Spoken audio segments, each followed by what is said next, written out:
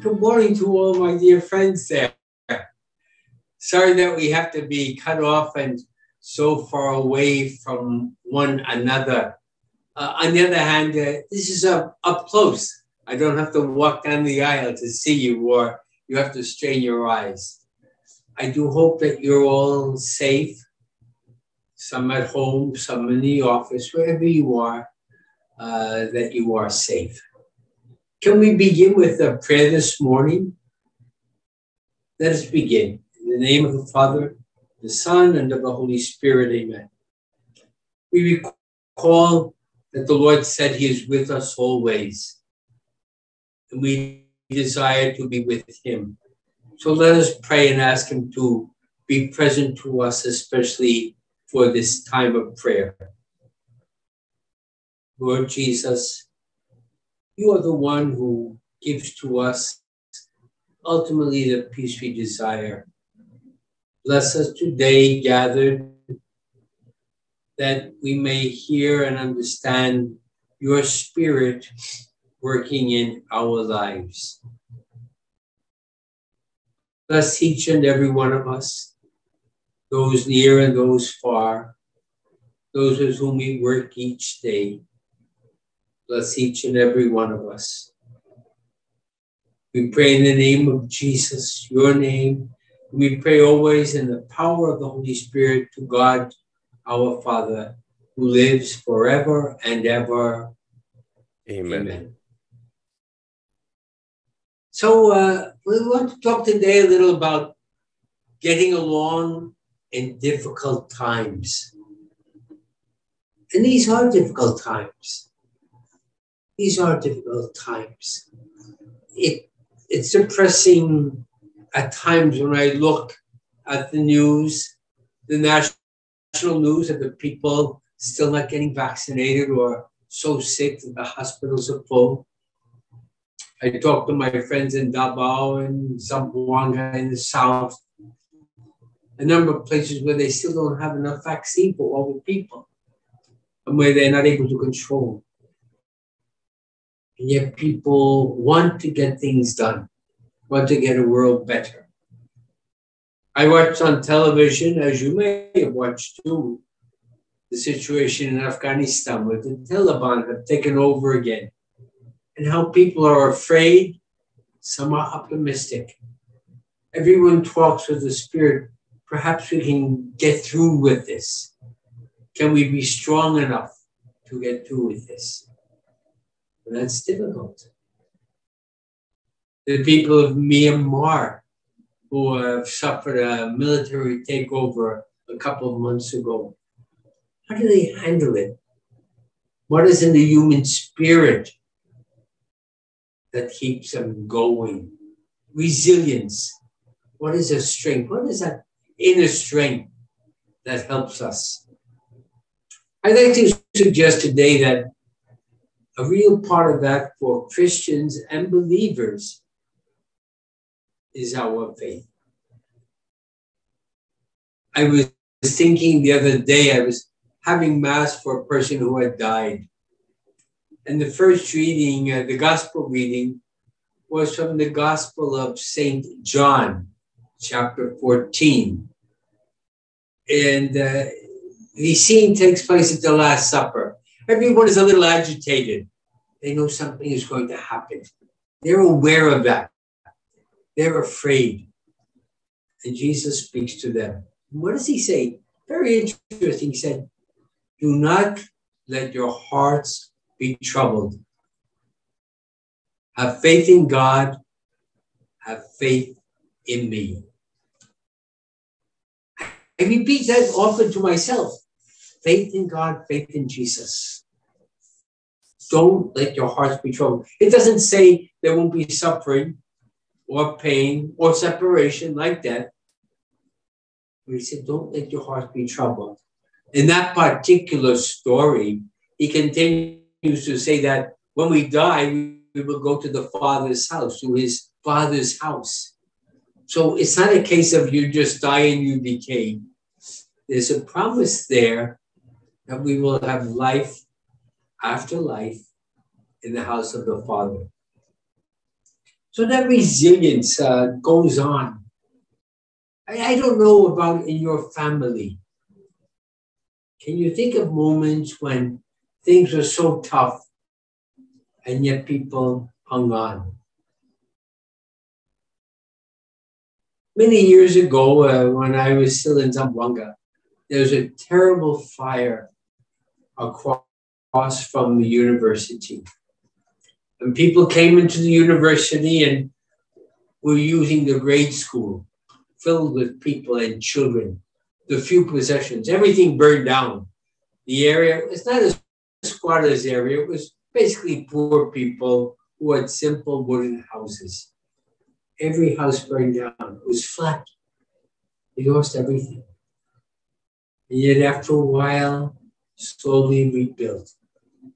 I think the first reason they were able to rebuild was that they were welcome at the Ateneo in Zamboanga. People came right away to us. They brought rice, they brought vegetables, they brought drinks, water. People came, we didn't even have to call people.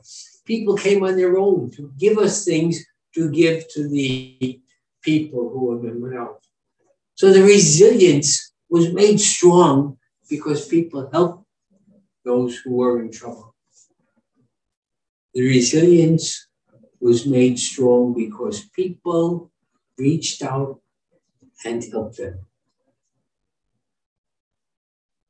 I feel the same right now.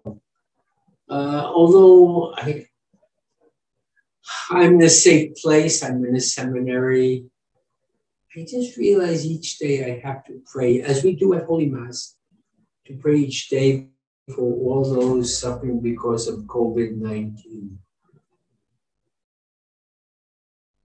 I think of our desire to help everyone as best we can. But we know that we can't. We know that there are weaknesses. We're not there all the time. But the Lord gives us strength. The Lord gives us strength. I know the story of Job of the Old Testament. Job lost everything. He lost his wife, his children, his lands, his cattle, everything. And the evil spirit came to try to tempt him away from God. And Job had a very interesting comment. He said, "Naked I was born, and naked I shall leave the earth." That was it. He knew that possessions meant nothing at all. Ultimately, it was his trust in God that made the difference. Naked was I born, naked will I leave this earth.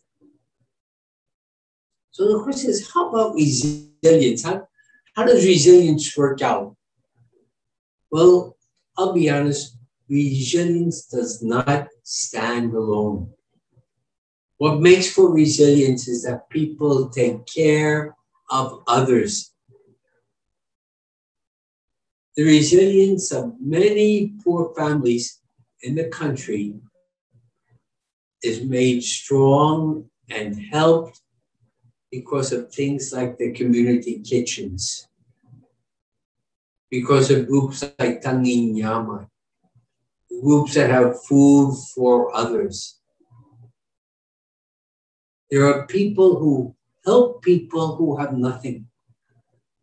If you're a worker in a small shop somewhere in Manila, Quezon City, or Antipolo, and the shop closes down, you have nothing. The owner of the shop has nothing. Can you hold on? Everyone wants to hold on, but can you hold on? And then this is where resilience is made strong by people taking care of other people. People who bring food to a community pantry so that people who need food may take it from the community pantry. I would guess that no one among the group I'm talking to now, none of you at the company is in that level. But are you at the level that you take care of others? Are you sharing in one way or another with others? For some of you, perhaps you do. You give a donation of cash, or maybe some canned food or some vegetables at a community kitchen, or any place where there's a feeding program, by the way. I know that parishes, some schools, some organizations have feeding programs. Once a day, people go there to get a bowl of vegetables and some soup. Sometimes there's a little fish or some chicken too. But they go there for their one meal a day. Will it last? How long will it last? Well, it might have to last a long time. For those of you who would talk to your grandparents, maybe even your parents, the resilience of the people during the Second World War when there was nothing. There was nothing. The Japanese had taken over everything. But Mutinga, if you were in the province where you could move around a little more easily and you could get things. But in the big cities, it was very hard. But holding on. And that holding on has much to do with faith, much to do with believing. Do not let your hearts be troubled. Have faith in God. Have faith in me.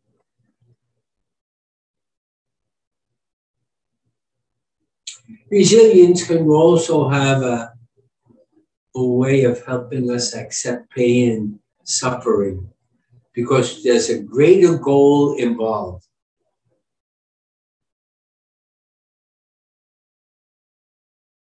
I remember my father working overtime to get more money into the family because we really weren't rich. We weren't dirt poor, but we had a hard time.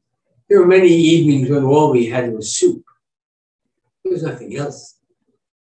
But the point was, the resilience was such that my dad, because he loved us, was willing to go out of his way, give extra effort, which must have been hard for him to take care of us children and my mom. So that resilience sometimes is lived out in order to better reach out to others. So the resilience of my dad working overtime to earn a little more cash so we could buy the food, the shoes, the clothes that we needed. That was a resilience. He was not put down by the situation. His main job is, what do I do to help the situation improve? That's resilience. Not just accepting, but resilience has a component that talks about being positive, acting toward, helping out perhaps others, especially if we were even well blessed ourselves. I think about these days. I just do feel so bad for so many who have been caught by COVID with sickness and all its expenses or death. And I say, trust in the Lord. But I have to do that. I recall many years ago when my mother died, and then many years later, my father. I was here in the Philippines. It was not easy to go back and forth in those days. You couldn't just get on a plane and be in New York in 14 hours. And I spoke to my sister. Oh, sis, how is it there? What can I do? She said, don't worry, Bill. We're taking care of everything. We will be all right. That gave me a spirit of resilience. I was able to bounce back because someone else was taking care of me. And that's the same for you, for me. We bounce back because people take care of us, because we believe in God. The faith act is very, very, very important. I believe, and the Lord takes care of me. I don't know if you've thought about that very much. Resilience isn't just fighting it hard. I would want to think that for Christian life, resilience means to move beyond who we are and where we are. I think of Jesus and resilience. And I think of the night of the Passion, the scourging, the crowning of thorns, the carrying of the cross, the death of Jesus on the cross. And even at that moment, in that most difficult of all moments when he himself was physically suffering, his first thought was, Father, forgive them. That was his resilience. Even in the most difficult of moments, his first thought was, Father, forgive them. That's a kind of resilience. It's a resilience based on faith, a resilience based upon love of God, a resilience based upon trust in others. Can you do that? Can you have that kind of resilience? Can you bounce back, as they say, in a difficult moment? Resilience, I could give you a good example, is when someone hurts you, causes difficulty for you, can you still pray for them? If someone hurts you, causes difficulty, speaks badly about you, maybe, can you still pray for them?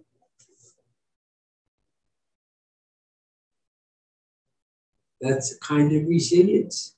That is a way of bouncing back from the sad part of what had happened.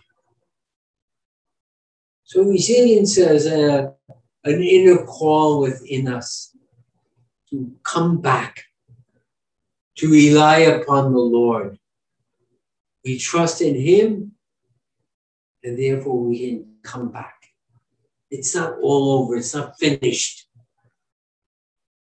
And of course, as I said from the very beginning, for us Catholics, Christians, for anyone who believes, resilience is God's work in our lives. And I believe that. I think of that.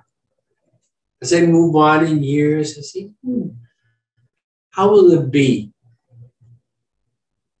And I have to say, I pray that I may do whatever the Lord asks of me, that I may be resilient, not put down or ultimately depressed. Now, by the way, depression is a real thing. If you're a father with children and you can't get the food, that's terribly depressing. If you're a mother with a child who has a bad and serious fever, that's depressing. Doesn't mean there's no depression, but it does mean that we want to bring things forward. We want to bring things back. That's what we desire, that resilience of spirit. I've seen it in the farmers. If you go to Bicol, where they have so many typhoons, what is it to be a farmer in Bicol? To plant a crop and to see it washed away in a very heavy rain or typhoon. And then you go out and you plant again. You don't go out laughing and saying, this is a lot of fun. But you're resilient enough to say, I will not let this defeat me. I will not let this put me down so I can't move anymore. Resilience is part of that. Not to be defeated by circumstances. The circumstances happen, like COVID. It's obvious up to the moment we cannot stop it. We can minimize it with vaccines. We can minimize it wearing face masks and keeping social distance, washing our hands.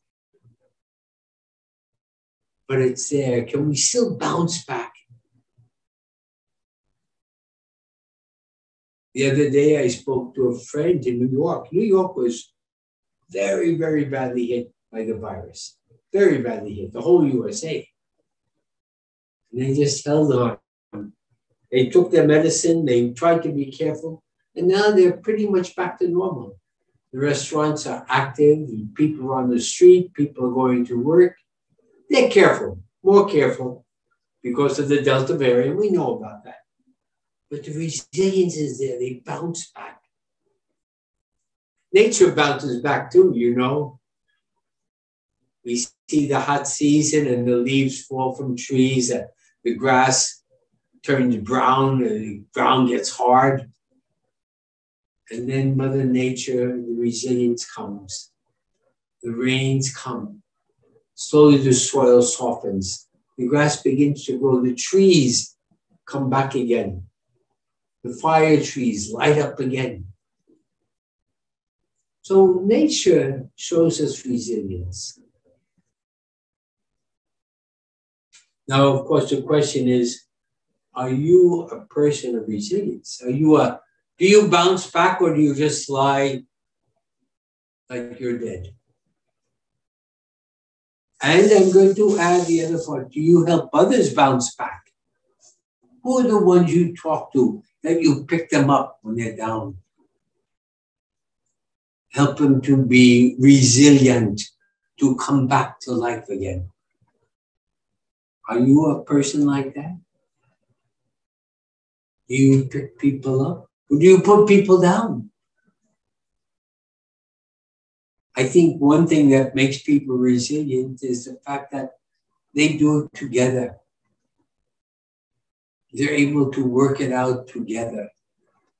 I read a very interesting article about a situation in Pasay City. This was an article in the Inquirer just 2 days ago.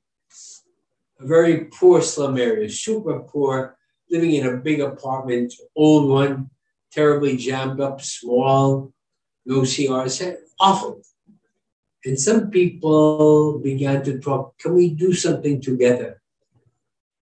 And working among themselves with some private groups, helping them with ideas, then getting the government involved and they rebuilt their whole community.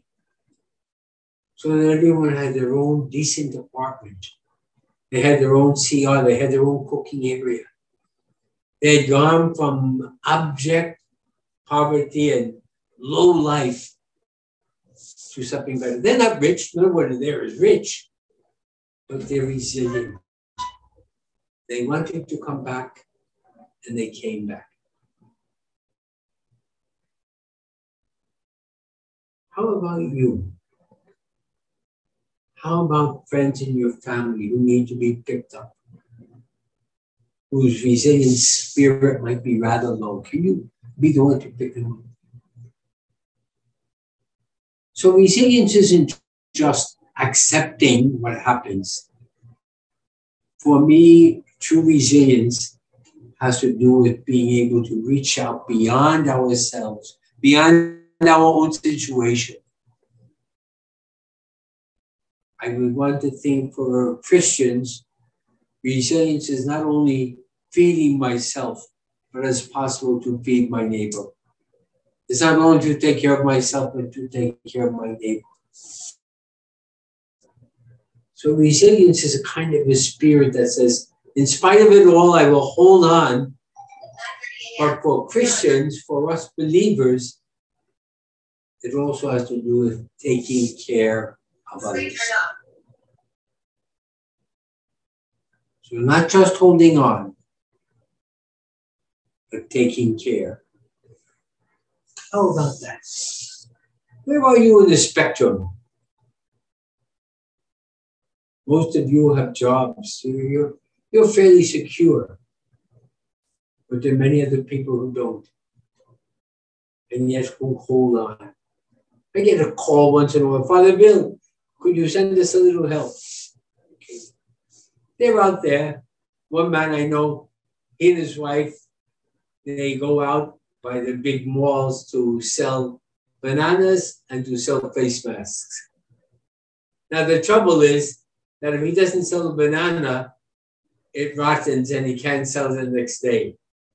The face mask is okay all the time, but they're resilient enough not to give up. If I would give them some money, part of it they would use right away to buy more face masks, to go out and to sell again at the mall. Pretty good. That's a resilience. So I'm part of their resilience. I give a little to help them, and they help themselves.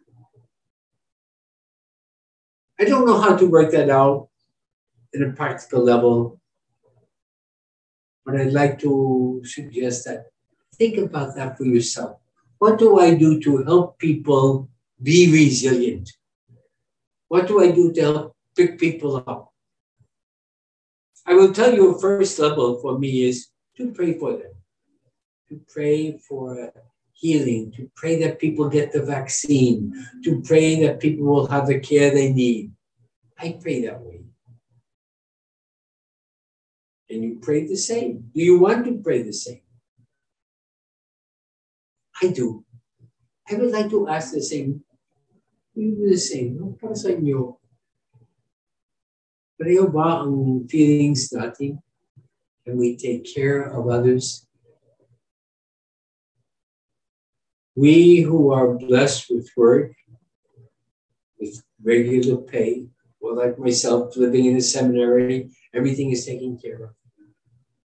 Can I take care of others?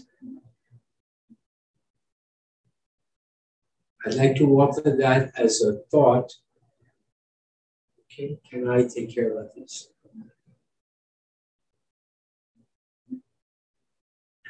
I'd like to end our little talk today by just a picture and words and a picture.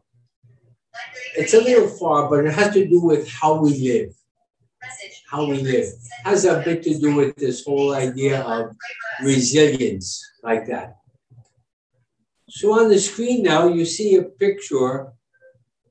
You recognize the scene. It's the baptism of Jesus at the River Jordan. And you can see the light coming down upon him. And you remember the story that the Spirit comes and the word said, "This is my beloved Son. This is my beloved Son, in whom I am well pleased." And that coming of the Spirit, which tells us how to live our lives, guides us how to live our lives, shows up in the way we live our lives today. And St. Paul, in his letter to the Galatians, puts forward some things. He said, here are some indications that you're people who take care of others, that you're people who live as, not as me here, but you live to some degree as community. We cannot all do that. I'm in the seminary, far from the very poor. And so I have to pray for them, make a sacrifice for them, and share gifts with them. I have to do that. But the whole point is that I want to live in community. I want to take care of others. And so the Spirit coming into the church, now you see the promise of Jesus as, the Spirit, Pentecost, comes down on each of them. Now, that looks good. That's the story. But what does it do? What difference does it make? What difference? Does it make a difference? Or is it just a beautiful picture? Well, St. Paul, in his letter to the Galatians, says it does make a difference. It does make a difference. And it shows up in the way that we live and the way we act. It's the way the Christians try to live, the way that you and I would like to try to live. And so I'll show you this third slide, which is called the fruit of the Holy Spirit, or we usually use the word, the fruits of the Holy Spirit. What does it mean to have the Holy Spirit? How do we live it out? How does our life show the resilience to evil, to hardship, to people in trouble? And so when you look at the list, I wrote down there the list, and I'm just going to go, I'll read the list once. Okay, you don't mind if I read, please, huh? It says love, joy, peace, patience, kindness, generosity, faithfulness. What is this now? Gentleness. Gentleness, and then last of all, self-control. Let's take a moment. These are some people who are resilient, live in the Spirit. How about you? Love means forgiveness. Love means taking care of others, even when they give us a hard time. Love means trying to live at peace with others. Not always easy. It's not always easy. Sometimes the best we can do is pray for the other person and pray for ourselves. That's the best we can do. But notice that that's the very first one, huh? Remember what Jesus said, the new commandment I give you? Love one another as I have loved you. It's John's Gospel, I believe, chapter 15. So the very first sign that we're God's people is that we have the gift of love. And then after love, what did it have next there? And after love, it had patience. Oh my goodness. Are you impatient to your children, to your wife, to your husband? Can you cool down? Patience doesn't mean paharana. In fact, good patience has to do with prayer and reaching out. How do I help a child who isn't doing his homework or her homework? How do I help a wife who's depressed by the lack of food in the house? So patience means to bear with, carry on with another person. The next one that shows up after that is kindness. That's really important. Resilience comes out of kindness. I can be strong because the people around me make me strong. The secretary who under great pressure always hears a cheerful good morning from the boss. The friend in the office who's sitting there, who just had sickness in the family, and you come and say, good morning, how are you? How are things today? That's kindness. That's kindness. It's taking care of others where they are, what they need. And then I have after that, after kindness is generosity. Well, I mentioned that. Please, as you can, share, what do they call it? Time, treasure, or talents. People are hungry. You have food you don't need, try to give it away. You have things that even you can give up a little, give it away. Give things to share with others. Be generous. But generosity is not just things. It's a generosity of spirit. Checking on a friend who's in the hospital. A telephone call. I find myself making calls and videos, going on Viber, just to see how people are. One friend is just lying in bed, that's all she can do. She's not crippled, but her muscles don't move anymore. But her spirit is very good. She likes to talk. So we talk. So that's generosity. And then I have after generosity, I have, what is that one there now? What's next? Faithfulness. Was a faithfulness. Yeah. Faithfulness means holding on. Holding on. He was my faithful friend, even when I was in a tough spot. That helps resilience because people are there to support you. You can be resilient, not just of your own power, because people are picking you up. So that's why I have each of these. Okay, after faithfulness is, what's next there? Gentleness, Father. Gentleness, yeah. That's nice, yes. Yeah, well, for sure, be gentle. I have a problem with a friend, and even when I'm angry, I've just got to be very, very gentle. Many times people who have problems don't know it. So gentleness. And then last of all, it says self-control. Yeah. Control of yourself. Being in personal control of your own life situation. Now, these are all the gifts of the Spirit, the fruits. These are signs that you're there. Resilience is a very important thing, but to be honest, it's not just a personal thing. People are resilient because other people pick them up. So today, my challenge will be, who are you helping? Who are you picking up?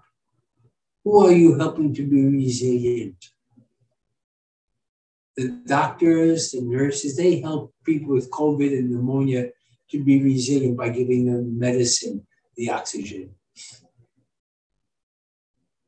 The parent helps a child doing poorly in school to be resilient by helping them with the homework, encouraging them to do better. Resilience comes because people in the office say, how are you? We can help you out. Do you want to talk about it? So resilience comes not of itself. It very often comes because people are picking it up. I will end with what Jesus said. In John's Gospel, chapter 14, beginning verse 1, at the Last Supper, do not let your hearts be troubled. Have faith in God. Have faith in me. Let's pray quietly for a few moments now.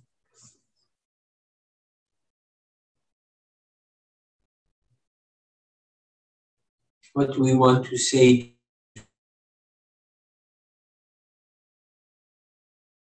to the Lord? We need to be resilient. What do we need?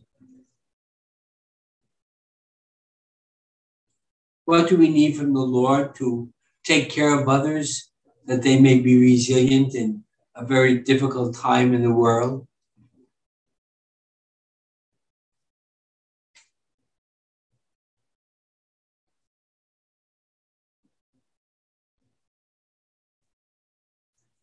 I'd like to make the prayer for generosity, because generosity is what picks people up.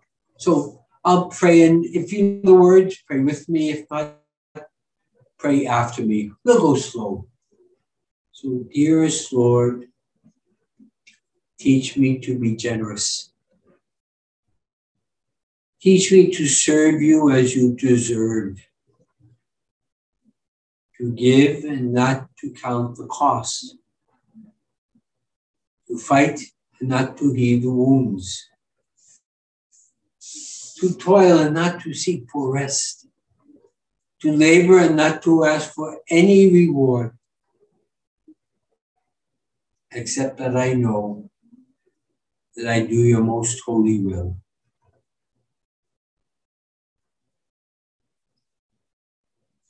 I pray that the Lord will give you a personal resilience in this difficult time, but maybe a little more today, a prayer that you may support others so that they may be resilient in their difficulties. So may the Lord's blessing be upon all of you, the blessing of the Father and of the Son and of the Holy Spirit. Amen. Before anything else, Father, thank you so much for this morning reflection. On a personal note, last night we were on the phone, remember, and we were talking about resilience, tenacity. And when you asked me what can be a focus point, I mentioned that we all know the pandemic. There are new variants in the pandemic. The news, things are getting scarier, diba? More terrifying, and we need to be resilient and need to be strong. So all the while, resilience for me was a personal thing. On a personal level, Yes. I feel anxious, I feel scared, and I asked you for guidance on how to be more positive, how to be stronger. But one aspect you showed me now, which I did not think of before, was that resilience is a collective thing.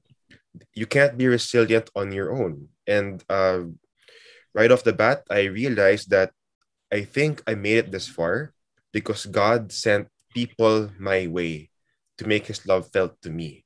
Family, friends who helped me out. And right away, while you were talking, I thought of a relative who I know right now is struggling, who I know has trouble putting food on the table. And I feel challenged, no? How can I help my relative be more resilient? Maybe there's something I can do for those who are in need. And thank you, Father Bill, for helping me realize that we cannot be resilient on our own. God sends people our way to make his love felt, and we too need to be vessels of God's love to those in need. So thank you for that, Father Bill. Good. Thanks for that reminder. Thank you so much, Shadow. Thank you. And we have my companion here, Mr. Jonathan Santiago. He's from the Construction Development Unit. Good morning, sir. Morning, Sir Jello. Morning, Father Bill. Good morning, Jonathan. I think Father Bill discussed every aspect of resiliency perfectly already. And realization lang is yun nga yung sinabi rin ni Sir Jello na being resilient doesn't involve only yourself, na it has something to do with helping others also. Parang yun yung realization ko today, na you don't have to fight on your own, and if you're nakataas ka sa iba, na meron kang opportunity or kakayahan na to help others, it is part of resiliency also. Good. Thank you, Jonathan. Yes. Thank you, Jonathan. And then yung sa resiliency of us Filipinos, just to add up, I think it comes with with us being a third world country. Tapos yung location natin na more exposed to natural disasters like typhoons, like others, earthquake, ganyan, etc. Tapos yung economical state ng country natin is we cannot compare it to the first world countries na they have the benefits of yung healthcare nila mas okay, yung available help sa all residents of the country is kumbaga andyan lagi sila. And compared to us, talagang we have to rely on ourselves and to the community to help each other, para kaya naging na natin yun parang natural characteristics as Filipinos, yung being resilient talaga. Yun ba? So much, Sir Jonathan, no? And I think this in all of us here in Joy Nostalg, like what Father said, we're very blessed to be employed by a company who looks after us, who continues to hold us despite the economic situation. And I think with that much of a blessing, we are all the more called to go to reach out to people who are not as fortunate as we are, no? So maybe even in our own office, a simple good morning, how are you? Kindness can go a long way to help our friends be more resilient. And so I thank you, Jonathan, for being with us this morning. And of course, you too, Father Bill. Your talk is very timely. it hits home. And thank you for reminding us that, yes, we need to be resilient, but it can only be done with prayer and if we reach out to those in need, even our colleagues at the workplace. So thank you, Father Bill. Okay. God bless you. Thank you, Joe. Thanks for the invitation. Thanks, Father Bill. Take care. And to our participants, here, I will send a attendance sheet which you could all fill up before you log out. So once again, thanks everyone. Take care and have a wonderful day ahead. Thanks, Father Bill. Jello, Jello, please be sure to send them the send out, okay? Let them have a fruit of the Spirit, please, okay? Okay, Father. All right, Father. Thank you so much. Thank you so much. God bless you all. Bye-bye. Bye, everyone. Take care. Bye-bye.